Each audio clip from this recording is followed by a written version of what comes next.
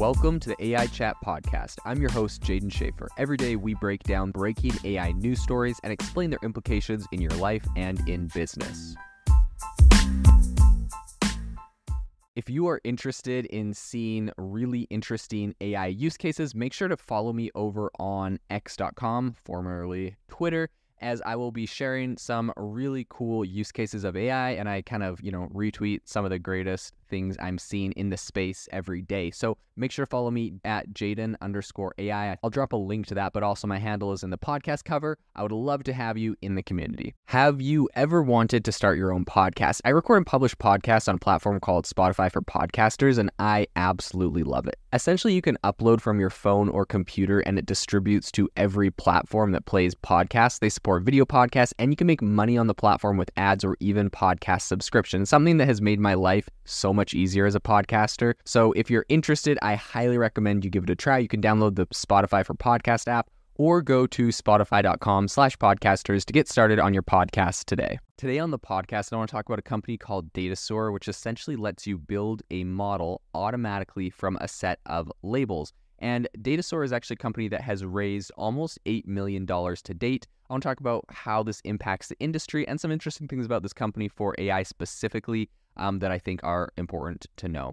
So the first thing to know is that obviously before AI and kind of ChatGPT became this big, huge buzzword earlier this year, companies like Datasaur were essentially kind of laying the groundwork for machine learning model construction, and they're focusing on tasks as fundamental as data labeling. So I think as AI kind of continues to move forward, these capabilities are growing really, really essential today for building these AI models that everyone is using. So I think they did this in a push to essentially make model building accessible to a broader spectrum of businesses, even ones that don't have in-house, data science experts. So Datasaur recently unveiled a new feature that essentially allows for model creation directly from labeled data. So this development essentially opens the door for a less technical demographic, which I really think is kind of helping to kind of democratize AI. So alongside this, Datasaur also announced a $4 million seed extension, which is wrapping up in December of last year. So Ivan Lee, who is the founder of Datasaur, has noticed that the uptick in interest surrounding AI has proven super beneficial for his company. Obviously, I think any company focusing on AI solutions right now is going to be seeing that. And this kind of aligns with their vision. So he was recently speaking to TechCrunch, and he said, quote, "What Datasaur has always strived to be is the best place to gather the training data that you need to feed into your models, whether they are LLMs, traditional NER models, sentiment analysis, or what have you. We are just the best interface for these non-technical users to come in and label that data." So I think while the kind of the proliferation of LLMs is really amplifying a lot of the buzz around AI's business potential, I think that their CEO here, Lee, really kind of says that many companies remain in the kind of nascent stages of exploration, and I think that these organizations require tools like Datasaur to build out their models. Right? These aren't the massive tech giants that are going to be using them, but there's a lot of people at the beginning of their AI journey that need these kind of powerful tools, and that's kind of the audience that they're serving. So since its inception, Lee's goal has been to essentially democratize AI with a particular focus on natural language processing. So as you can imagine, this has been really, really good for him as far from a business perspective. And I think that the new feature that they've just launched now really places AI within the grasp of a wider range of companies, regardless of their level of specialized expertise. So this is a quote that Lee said. He said, quote, "This feature is one I'm particularly excited about because it allows teams without data scientists, without engineers, to just mark up and label this data however they see fit, and it'll just automatically train a model for them. This is really, really incredible in my opinion."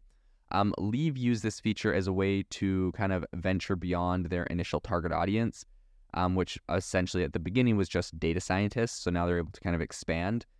He plans to make the product accessible to construction companies, law firms, marketing agencies, and other industries that might actually lack data engineering backgrounds, but they could also benefit from building NLP models based on their training data. So I think despite his company's success, Lee has managed to keep this, his venture investment to a minimum, right? For a company that is making such big spaces, he's raised around, I think he raised around $4 million in seed funding in 2020. He does this because he operates a really lean company. He employs a largely Indonesian-based engineering team, and he takes a considered approach to every hire, essentially. He said that my philosophy has always been profitability, growth in a scalable manner, never growth at all costs. I think that that's, something that a lot of investors are looking to, especially in today's kind of tougher venture capital markets.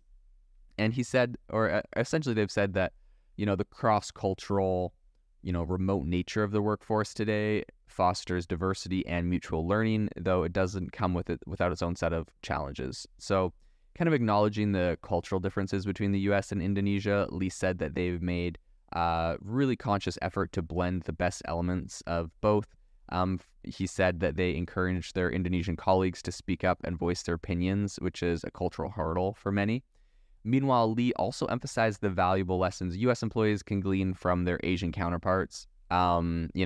He says one of those things is respecting colleagues and prioritizing team unity. So I think the $4 million investment round was led by Initialized Capital, with participation from HNVR, Goldhouse Ventures, and 10110. So in total, like I said, they've raised around 7.9 or around $8 million for this startup. I think it's going to be really interesting to follow them in the future and see what kind of implications this has as companies that are not as technical are soon able to train AI models. I, for one, know of a lot of companies that have really great data sets. They do not have the resources or the talent to kind of leverage those to build powerful AI tools, but they have, they know what they want and they have a really powerful data set. And so I think tools like this are going to be really powerful in the hands of those types of people. And I think from this, we're going to see a lot of new and impressive innovation in the future, a lot of really impressive AI models. So this is going to be something that's very, very interesting to watch as we move forward.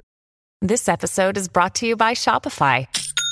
Forget the frustration of picking commerce platforms when you switch your business to Shopify, the global commerce platform that supercharges your selling wherever you sell. With Shopify, you'll harness the same intuitive features, trusted apps, and powerful analytics used by the world's leading brands. Sign up today for your $1 per month trial period at shopify.com/tech, all lowercase. That's shopify.com/tech.